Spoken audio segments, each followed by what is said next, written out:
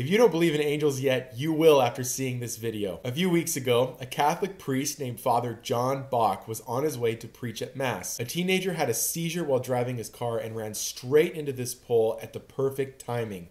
This pole literally launched him right over John's car.